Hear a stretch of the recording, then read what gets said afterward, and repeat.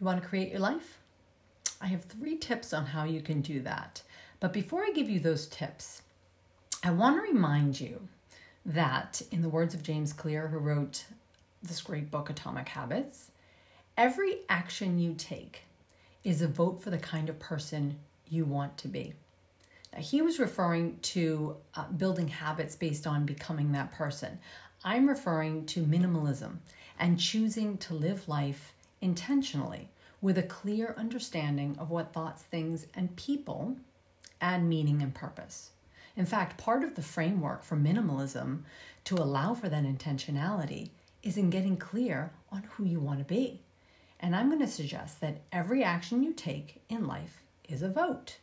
Who you want to be is in direct correlation to what you do, what's on your calendar, how you spend your waking moments. And it's in line with what you keep, the physical things you have in your space, the mental thoughts you keep in your head. It all contributes to you becoming that person.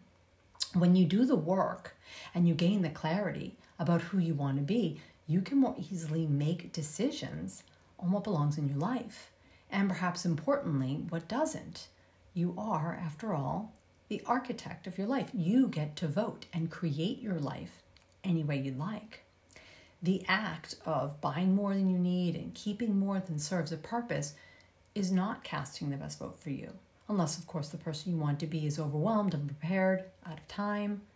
While that sounds a little harsh, the reality is that in this consumer-driven society, many people are pulled into the more mentality, and this almost subconscious way of thinking leaves you believing you need more in order to be more.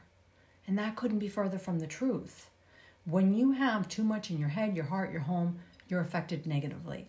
Your ability to see clearly what you want in and for your life is skewed, and therefore your vote is not in your favor. If you want your actions to positively reflect your life and the life you want to live, I want you to do these 3 things. Number 1, dig.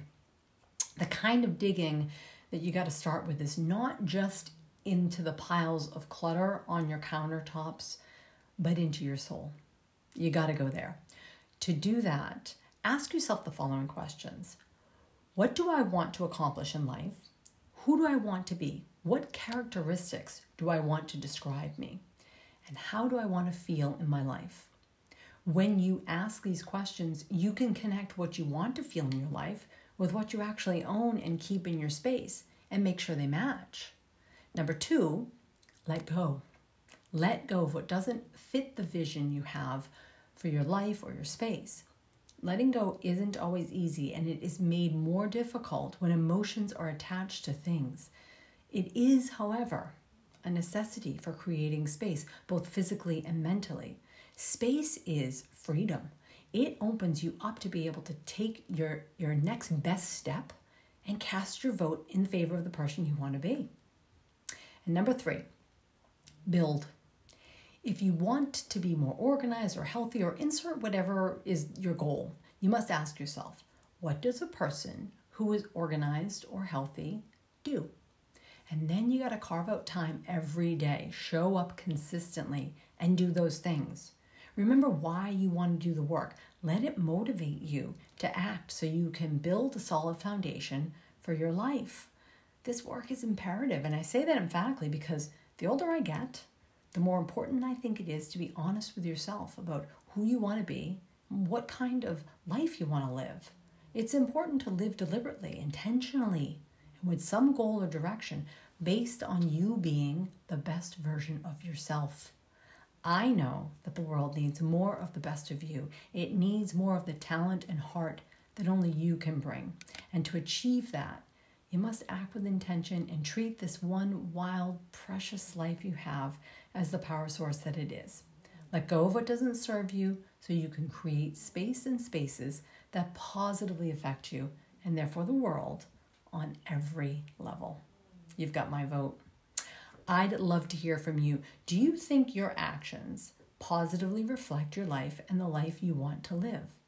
What will you do differently starting today to change that? Remember, if you need help figuring this out, contact me, message me, or connect with me at francescaveri.com. Please remember this. You are the architect of your life. You have the power to choose the contents, the thoughts, things, and people that will make it a life you love.